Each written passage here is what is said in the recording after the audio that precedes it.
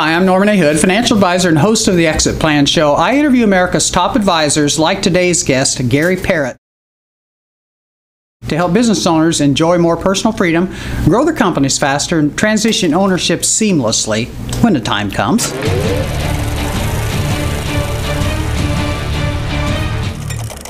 Welcome to the show, Gary. Thanks, Norm. Nice to meet you. Good to meet you. We're going to start out. I'm just going to have you tell our audience a little bit about your background and your career path up until now. Sure. Coming out of the University of Arkansas, went into business, worked for a New York Stock Exchange company for a good while, broke out, had the entrepreneurial spirit, and have owned numerous companies and built them up, probably the largest in 16 different countries, 34 offices, and over a period of time just grew to really enjoy consulting and counseling with people in business, how to grow their business and how to create a culture and create leadership. I found, in the 1980s and 90s, which you can remember back that far, operational effectiveness and efficiency was the buzzword. You had to be effective and had to be efficient, but the relationship and key leadership, where you built groups that had synergistic relationships and created teams, was not the emphasis. And as we became automated and the computers came in, the ability to be operationally effective and efficient was there. But then stepping beyond that was hard to do. And how do you motivate? How do you build a fire inside of people as opposed to building the fire underneath people? Right, true. It became a key pinpoint to developing leadership, how to have leadership. I guess the development of leadership programs intrinsic inside a business, and that's the arena I stepped into. I've been doing that now for about 15 years. Okay. How do the people that know you the best, how do you think they describe you personally? Like your close friends? Or Close friends. Probably fast thinker, but at the same time, I hope reflective. I try to be considerate with other people, but I think understanding, the ability to hear where they are and understand where they are and to listen. Okay, good. As far as the services you offer, can you explain that a little bit more to our audience? Sure. Most of the time when I'm brought in, if a board member or a lead executive brings me into a corporation or into a nonprofit, when I come in, a lot of times the person that hires me is actually the problem that I'm coming to solve. Okay. Because they're controlling the organization or the industry, and I'm basically being hired to come support their position. But what I try to do is move into companies. I know that inside of a company, we have strategic planning and strategic plan folders. We have vision statements. We have mission statements, core value statements. I find that the greater majority, I see vision statements and core value statements and strategic planners with thousands of dollars invested sitting on a shelf. Right. They can't execute. They can't implement. They can't get it happening in their culture.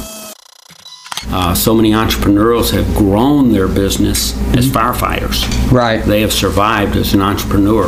They do not know how to create infrastructure. So where I come in, the primary point that I come in is I will bring to a leadership group infrastructure if they need infrastructure, understanding how they can put an executive committee in, how the entrepreneur, many times an entrepreneur is ready to exit his business, not because it's really time to exit his business. He's burned out. Right.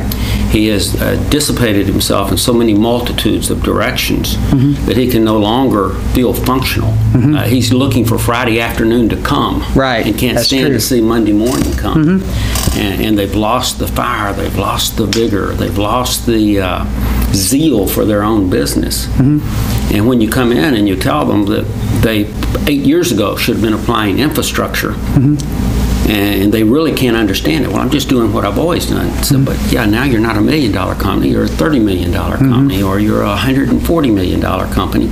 You can't keep doing all these jobs.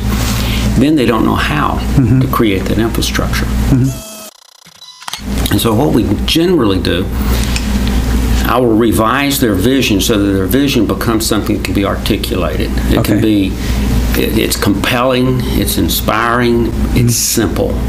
Every single employee now inside the organization, unlike this individual when he began a business, now you can go in and you can get every person involved.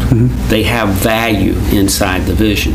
And most people totally do not understand mission and vision. Most executives get it confused. They have a very hard time doing it. As a matter of fact, in boards a lot of times, I run an exercise with them when they usually come back at me and go, well, we have a vision. That's not what we want to do. We have our mission statements and our vision.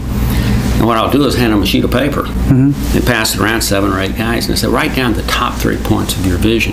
They can't even write it down. Yeah. And you look at them and say, how do you expect the other 160-something people or 400 people in your organization to know it if you don't even know it? But the application is, if we can bring people and leaders to understand what their vision is, if we can bring them back to understanding what their core values are and standing on those core values, you then execute on a daily basis the mission that is taking you towards this vision. Now, what that does for you, and it changes leadership.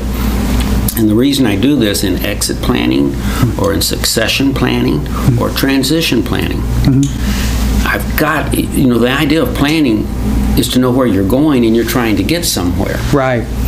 And if you can get people locked into getting a picture for where they're going, inspiring and giving that to other people, having core values that they make decisions based on the daily basis, what you can do is change the mentality of leadership and organizations from problem solving to opportunity focused. Oh, okay. Yeah. The greater majority of companies I walk into, their agendas, their meeting agendas are problems. They're fighting fires just like the company has done. They've created a culture of problem solving. They make decisions which then incites and brings out some of the worst attributes of some of their leadership.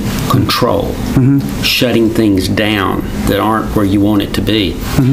And the reality is that if you looked at it as an opportunity, instead of, if you're going to go in and control it or shut it down, you're going backwards. Right.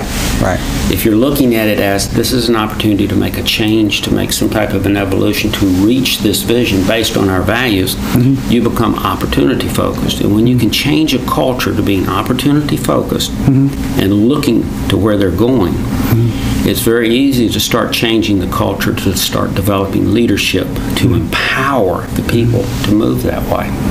And it creates a whole new expectation of the organization. Great. That's good. Very good information. Great interview, too. Great. Appreciate it. That was Gary Perritt. For more information about Gary and his firm, please check out the show notes for this episode on our website.